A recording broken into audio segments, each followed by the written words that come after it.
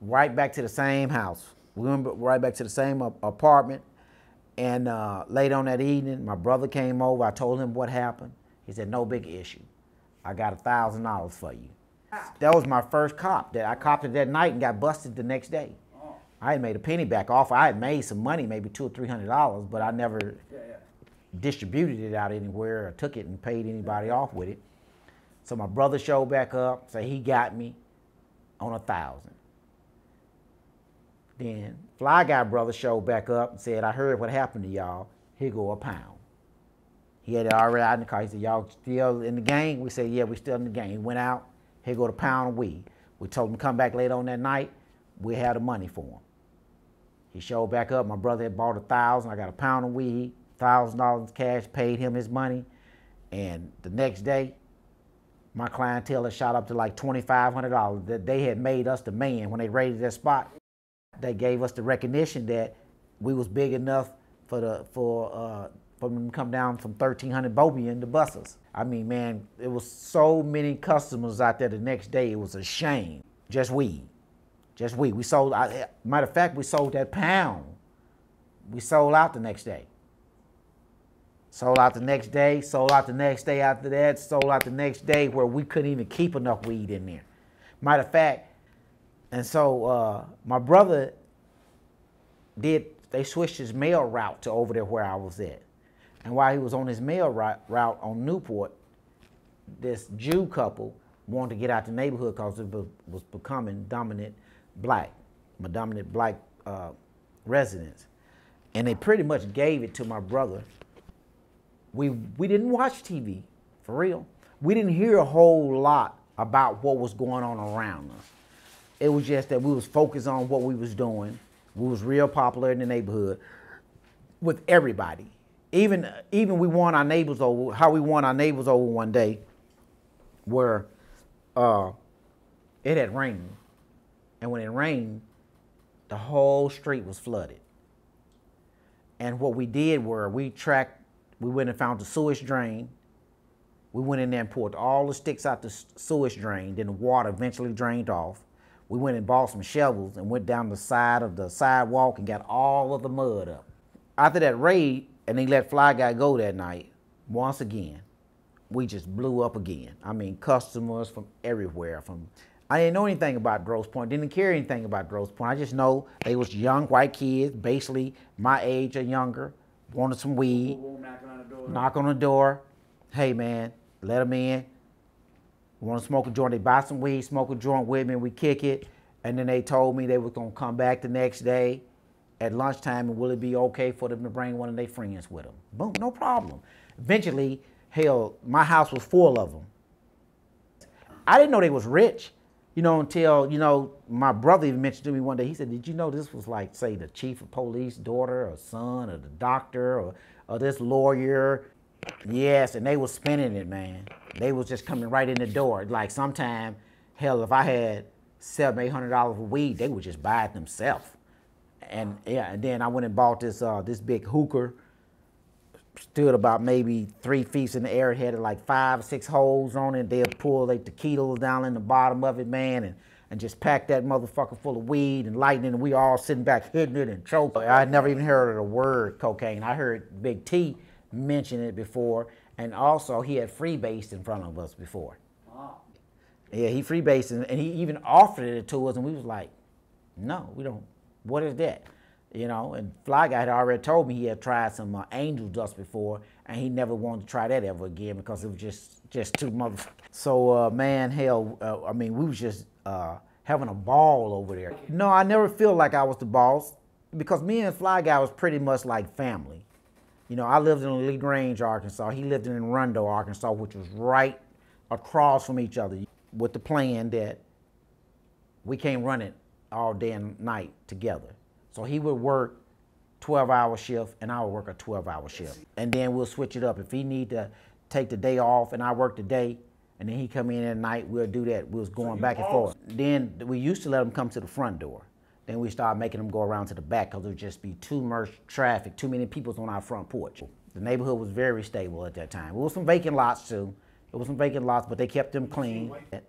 What me and Fly Guy came up with what we would do, since you could never really see in my apartment except the living room, you could never really see in the dining room.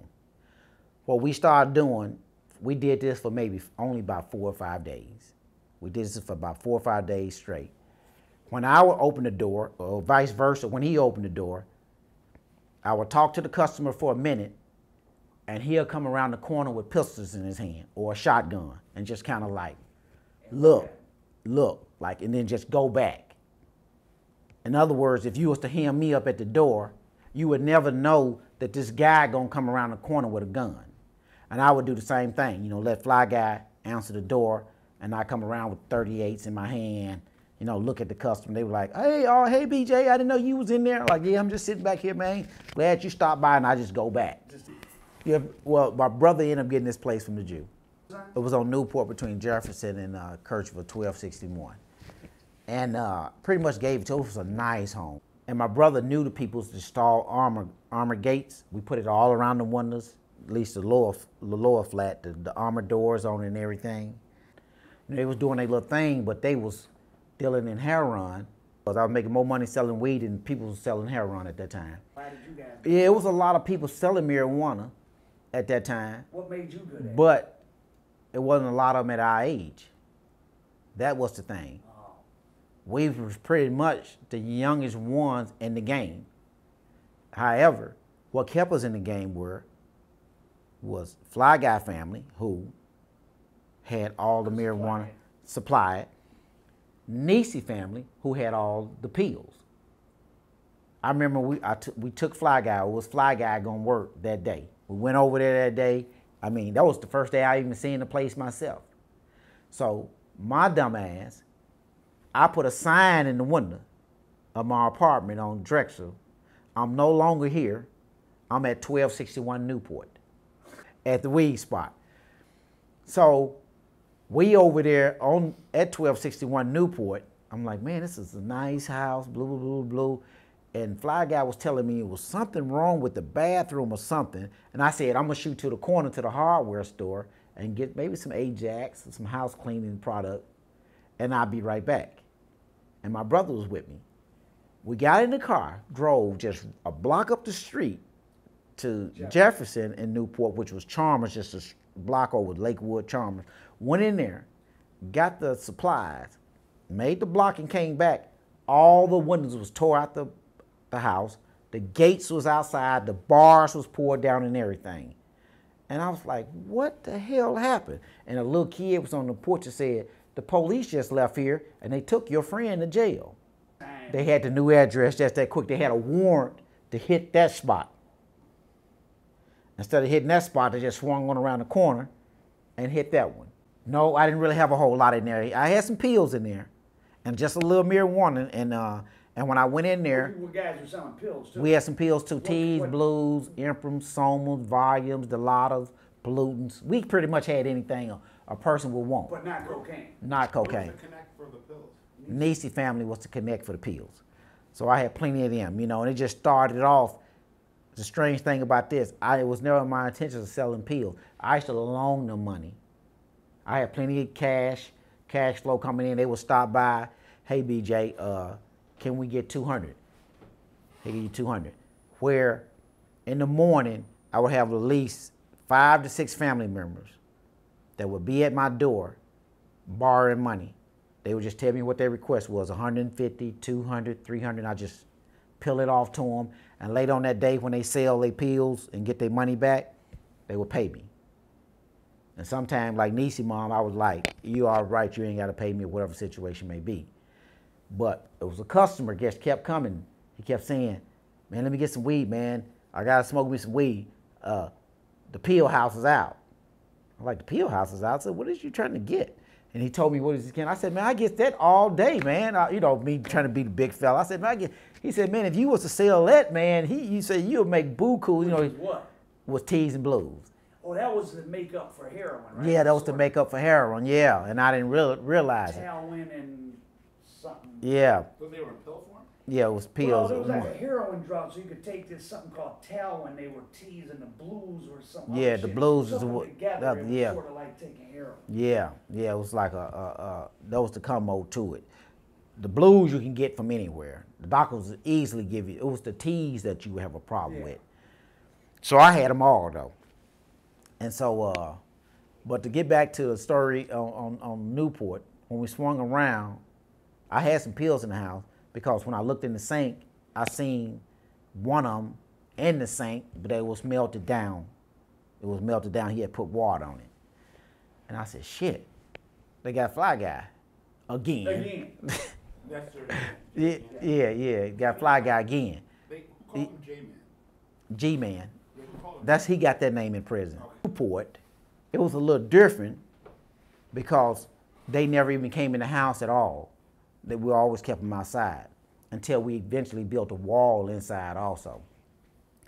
And so during this time there, I had plenty of cash, man. I mean, we was comfortable. Everything was just flowing so smooth. You guys hanging out much at downtown night? You just in your own little world. In our own world, we partied. Kings of the East. Well, that's exactly what it was. Yeah, that's exactly what it was. We was king in our own little world. You know, we had all the women's, white women's, black women's, young, old. It didn't matter. We had them in there. And so one day when we was in there sitting, Don't get it back. no, it wasn't even no big issue with them. You know, it was never a big issue with them. You're like giving them a 25 right now. Yeah, I'd give him $1,000. He'd tell me he could pay me. And a lot of times he couldn't pay me. He'd come back, say, man, I know I owe you this and that. You know, I need to borrow some money. And I would give it to him again. I was like, man, it's not no big issue. I always told him, not a big issue, not a big issue. Pretty much I was doing him like Big T was doing us. It was never a big issue. Scary to me, it was just jamming up outside. That's what was scary to me. My weed clientele was jamming up. The crack cocaine was jamming up. And then You had the same. You were selling everything out of the same house. out of the same house. I was selling everything out of the same house. And what happened were the cocaine customers started robbing the white customers from Grosse Pointe. So the kids who are coming for weed started getting robbed by the crackheads. Yes, started getting robbed by a crackhead, so we had to tell them. We no longer sell marijuana. Community service. Community announcement. Have you heard? I mean, I think that the street mythology, at least that I've come across, was that you guys were. I mean, obviously you were getting it from someone, but that a lot of the crack renaissance kind of started with on the east side with your crew in Mass. Well, you know what? Or did you know of other people that? There were because people were freebasing from the late 70s. They was freebasing, but they didn't have any I'm talking houses. about crack. I'm talking No, about I know. crack. Yeah, they were freebasing, but no one actually had a house that they were selling out of. Because one of the weed customers, his name was Tim. He was a young guy. And whenever I couldn't find weed from other suppliers, I used to go over to his house, which he stayed on Phillip off of Jefferson. And he started showing up buying it and smoking it. And he still was selling weed. So I was like, damn, he smoking too? So a lot of people, Twin, Run and Dunn, they was coming. They sold it and they was buying it. I was like, man, it's kind of strange. So the people who was out there getting money weren't really selling it or staying in business long enough to sell it. Oh, because they were getting turned out on it. Getting turned out on it, yes. Could you tell right from the beginning this was like a new kind of, this wasn't, Yeah. this drugs This was a wasn't new business level as of addiction. This wasn't business as usual. That's right. This wasn't business as usual. It wasn't. Because it was bringing everybody out. It was bringing peoples out that you wouldn't even imagine would smoke crack. And you was like, and these women were so beautiful. They were still healthy looking, still doing 9 to 5, pulling up in they nice cars, About when he was coming pawning their cars and yours. Yeah, so- that so eventually how- came, yeah. So how long did it take before things kind of, you realized like, wow, this is, like it seemed like you were you're just a laid back guy, came up here just enjoying life, you get into selling weed, it's easy, you're not hurting nobody. Now this new thing comes and like you said, they're robbing the weed customers, then people are pawning stuff. At what point did you make the decision of, okay, I'm involved in something that's a little more destructive, but fuck it, the money is. You know what? It never appeared destructive to me because everybody was still normal looking. Maintaining. Everybody was still maintaining.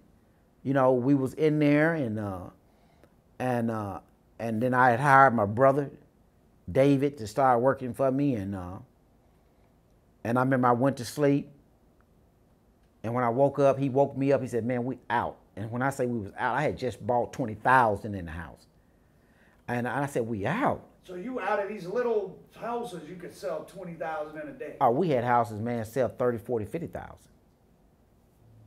So people, that wasn't just people coming and buying a dime. People are coming No, and that's spending right. hundreds of dollars. Some of them would spend $1,000, $1,500, $2,000.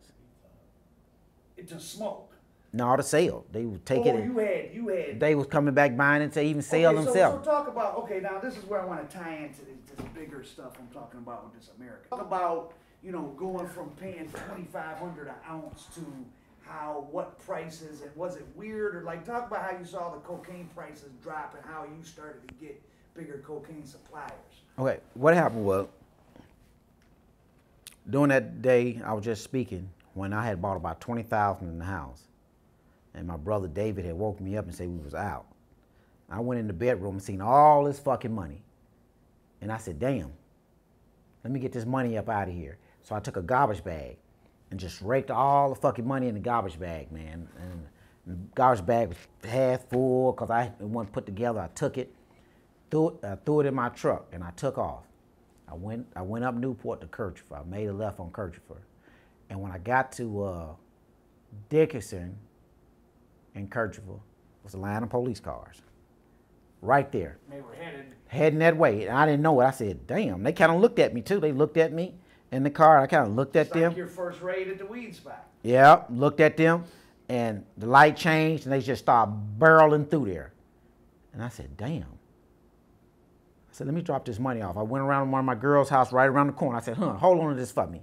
And she grabbed it, and I jumped in my truck, and as soon as I got to Newport, looked down the street, they was all in front of the house. But there was no drugs. Nothing, wasn't nothing in there. There wasn't anything in there then. Drugs had been sold, and you just I took everything out. I said, "Oh shit." So when is this? This is like summer '84. Yeah, it's still in the summer of '84 here. Still in the summer of '84. And I had a buddy named Boogaloo. Willie Driscoll. Yeah, Willie Driscoll. I had a buddy named him. He had started smoking. He had branched off from me. He used to help me hold the weed spot down and everything. He helped me hold the cocaine spot down a little bit, but he wanted to go on his own. So I don't know what I paid him, $3,000, $4,000, $5,000, $6,000. He went on his own, but he found a spot over on Drexel, and the spot was doing pretty good. And but he had started smoking, and so he wanted me to buy the spot out for him. So since he was a friend of mine, I think I gave him like $15,000. I went What over. do you mean by buy the spot out? Like Take over give this him right. a one-time fee. And he gone. So I went over there, checked it out. It was a 2-family flat. He had the up and downstairs really. And while we was up there talking, his And brother. all this stuff is in this one little square neighborhood. Yeah, it was all in the same gray street, wasn't that far from Newport. And so his brother was there, and we was all up there talking, man. And I was like, "Where Boogaloo at?" We was upstairs, and somebody looked around. They went in the kitchen. They said, "Man, he done jumped out the kitchen window." He had, High? yeah, he was high. When he got high, he got paranoid. I done seen him do that. He'd be like, all backing up and get up against the wall and walk the wall down and all that type of stuff, But he had dived out the window and took off running. So the next day we didn't open up there. So now we booming and everything.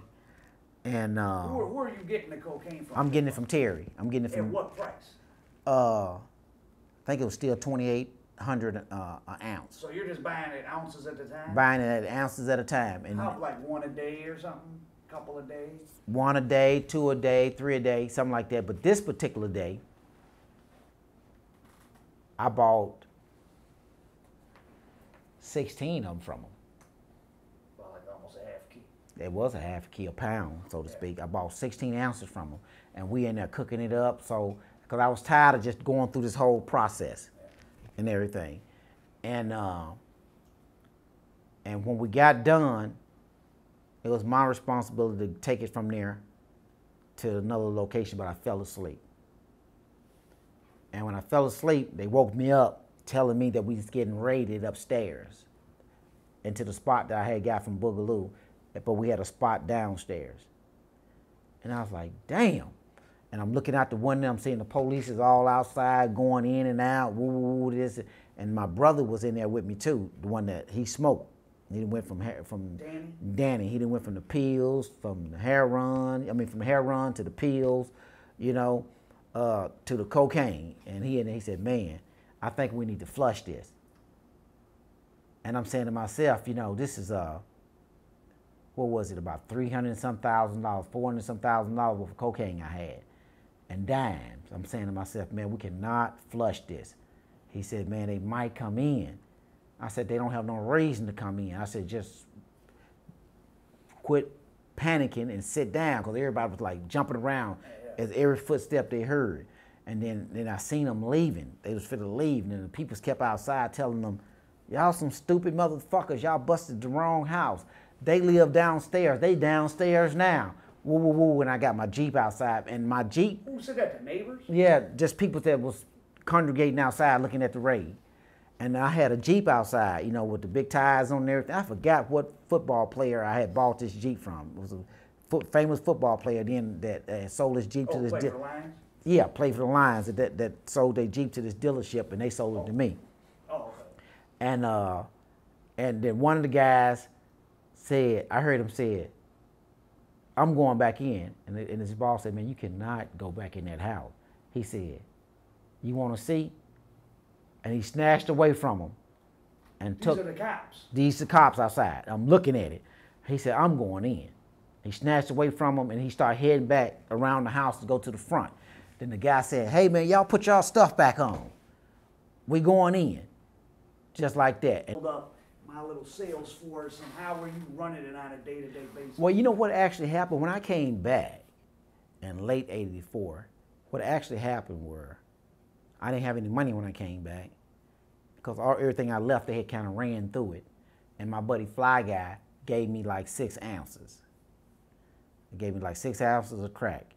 And my friend, who I got a baby by his sister, Diane, Tiger, he was telling me about everybody that they owed. Fly Guy owed, my brother owed in the streets and this and that. And they wanted to get paid, and they also wanted to work. Oh, old workers. The workers, they also wanted to work. So I met some of them, and I told them, check this out. I said, I ain't got no money to pay you, but I will pay you. I said, just give me a few days. I told them, just give me a few days, I'll take care of you. And I'm gonna put you in these spots, and I want y'all to hold it down for me. And man, they went in them spots, man, and they put work in. I mean, within days, I probably was on like a couple of keys off that little $6,000 he gave me. And so I took that one key, hooked it up. I don't even remember what I hooked it up to, but whatever it did, I paid everybody, and I didn't owe them. If they said that my brother, a Fly Guy, owed them $2,800 or $3,500 or $4,500, I was getting it to them in crack. It was in the spots. Here you go. Sell this right here. There go your pay. There go your pay. There go your pay. And then my crew even got big. They like, man, be back, man. Y'all want to work. What about, was there, the violence hadn't started between? No violence really started, ever, for real. We had some instances where things happened to certain peoples and stuff like that, but just real violence that was brought on us, it was to a minimum. Was it going on around you? Yes, we was hearing other people's getting taken out. Like, for instance, there was a friend of mine. He dated the girl next door to me. And he had ran off with somebody's stuff, which I didn't know. And he just kept begging me. He said, B, I need a job bad, man. He said, I got to get some money. And I kept telling him, I said, man, I don't need anybody right now. I don't need anybody. But this one particular night he came and said, man, can you help me, B? And I said, look, man, I said, give me a couple of days, man. If I get a spot, man, I'm going to look out for you. And I remember him leaving, and he left. And later on that day, the people next door told me some people, he had ran off with some people's sack, and they called him over French Road or somewhere and shot him in the back of the head and left him. But that's the type of things that I would be hearing about. I learned a lot from my brother. On one occasion, somebody blew up one of our spots. And Danny happened to be over my house one day. And the guy came in and said, man, they blew the spot up. This spot was making about 10 or 15,000 a day. And they knew it was the guys down the streets because they weren't able to make any money because of this spot. And they was like, man, you know, I got my peoples ready, and we're gonna go over there and blow their shit up tonight. And so my brother heard it. So he came in there. He said, check this out, bruh. He said, only thing I want to tell you, you know, you your own man, you know, you do what you gotta do.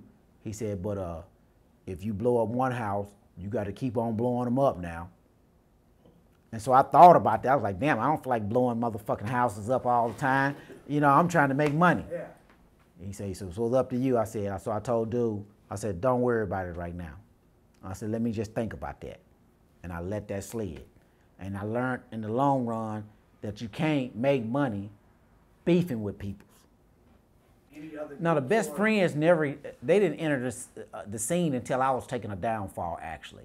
Actually, with him, what happened with him, you didn't really know him that well. No, none of us, well, I was real young when he was going back and forth to jail. But what had happened where I had a friend, y'all might be a little too young to remember a milkman and the juice man. I mean, I know what they are. Okay, yeah, we had a milkman and a juice man. You know, I had met doing my drug trade. He used to come over my house and get high and kick it with me and bring me my juices and milks in the little containers. Old-fashioned thing, you know. That was a rarity. We used to in Highland Park. We got home juice. Yeah, home juice and all that, and kicking it. And for some reason, he just bought up that he had 4 or 5 houses, and asked me that I wanted to buy one of them. And I said, you know, asked him where, and I asked my brother, would he go check one of them out? He said, man, he came back and said, man, this is a nice little 2-family flat on Nodale and Gratiot, right across from McDonald's. So I asked him how much did he want to let it go for. He told me $4,500. So at this time, Detroit's clearing out. People are just giving houses. They giving that shit away, man. It was a nice 2-family flat, man. And if you wanted it to sell drugs out. No, you know, not actually. Really, he was a friend of mine. You know, you want to get rid of it, man, I got some bread. You know, fuck it, I'll buy it from you, man. Because he's spending it right back with me. Anyway. So it wouldn't hurt me none, you know, to look out for him. You know, and he bring me my juice. He was delivering it over there, too, you know. But that was the spot that my brother Marlo, eventually, when he got out, started staying there. So he moved in over there. What made him come to Detroit? Because you were here and went over. You know, I think he came to Detroit, man, because they probably didn't want him in Arkansas.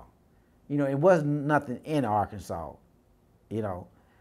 But I can't just testify to what was his true motive for arriving there. Brothers were doing okay, heard you were doing good. You know what, you know what, man, I can't even say that. You know, he used to send money to us when he was in prison. Oh, that's right, I read. Did he really save up money while he was in prison? I have. That's pretty amazing. He signed 50,000. He saved up. You know, look, I remember one day, you know, I'm gonna say I was rich, you know. Then I didn't look at it, I was rich. But I had plenty of money. I remember my mom's calling me saying that she just got $600 in the mail from him. And he had told her exactly how much money to give each one of us. And I basically was like, you're like, for real? You know, that was my impression, like, for real. Well, he sent that home from prison. Just sent it home from prison. What the hell was he doing in prison to make money? Oh, you know, since I've been in prison, I can tell you all about that, you know, because I used to make plenty of money. You know, I had a buddy in prison who used to give me $5,000 a month. Every month, $5,000. So, you know, that wasn't anything, you know what I'm saying now? Yeah, just big. No, wasn't nothing coming in. It was just simply one day, I was outside talking to some friends. One of my buddies walked up to me, because I had burnt-out telephones, you know, where you have a phone in somebody's house, and you would call, run the phone bill up to $1,000 or $2,000 when they sent you a bill saying that if you don't pay this much, they're going to turn it off. You just transfer that phone out of the house to a vacant house, have a phone somewhere else and transfer it back into that house, and you just keep going. So when I was outside on the yard talking. Oh, well, wait, let's come back to that. Okay. Okay, let's stay back in 85. Okay. So it was 85 the year you really, this legend of BJ developed. Like, how much were you making a day? What was going on?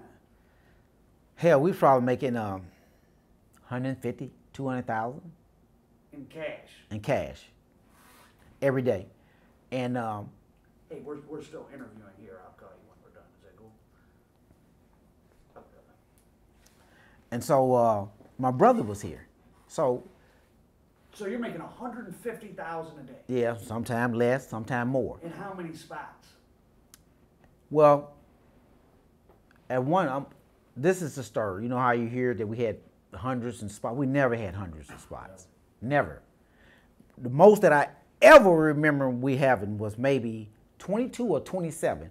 And man, and you had 22, but you really did at one time? At one time, but it was so much headache that I said, that is like running a fucking Fortune 500. 22 to 27. And it was so much headache that I told them that whenever a spot shut down, don't open it again. Because I wanted to reduce it to a manageable level. Because we needed so much workers, we had guns. What was the biggest hassle? The workers? Getting the workers more than you could get the cocaine. It was getting with the workers that would stay, and as we start getting more houses, we need more workers. So now we got people that we thought we could trust that was running off. And again, just the availability of cocaine. I mean, the price is slowly coming down, but also you're always in 1979. You might not even be able to get any cocaine if but by 85, 86, it's just. It's plentiful. It was plentiful then. It was coming in heavy. You had people like me was street sellers. Then you had people like Perry, Wood, Twin, and on was dealers. Did you ever interact with Demetrius Holloway or Maserati Rick or anything? No. Only interaction that I never had any action with Demetrius Holloway, but my twin brother was locked up with him. Oh, in the feds. In the feds, and my twin brother also hung with Maserati Rick on the street. Maserati Rick used to come to my store all the time. I never kicked it with him. Oh, that's right. Tell us. There's so many things to talk about. Briefly, didn't the store help you blow up, or the store was when you were still just selling weed? Just still selling weed. Okay, so the store is not that big. It wasn't no big issue. Yeah, all that was just Okay, so when your brother comes to town, summer '85, you're